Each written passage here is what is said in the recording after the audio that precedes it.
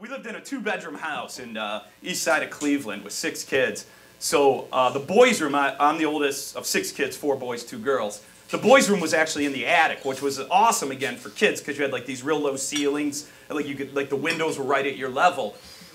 And we were playing in it, and we were wrestling on a bed, and my dad comes in and he's like, body slam, hits the bed, and my brother Kevin bounces up at the bed towards, and you can tell he's gonna go out the window. And you'd be amazed how many calculations you can do in your head as somebody's traveling towards a window. You can be like, okay, he's gonna hit that window, it's open, what floor are we on, second? Fuck, you know? And you just see him go out the window. And we all start running down, you know, like, oh my God, but one of the calculations, my dad's in an absolute panic, you know, because in his mind, he also calculated it too. Will my wife leave me? Yes, okay.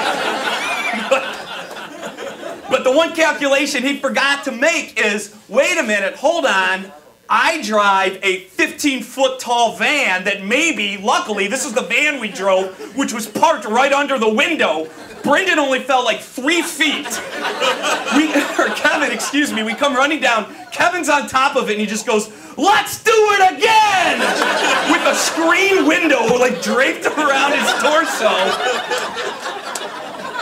And we're all like, yeah, window launch, window launch.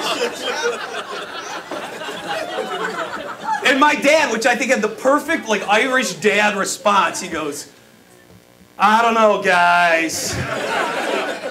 I don't want to dent the roof of that van.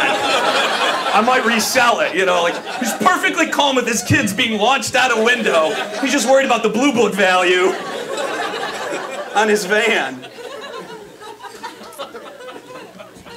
That van was awesome.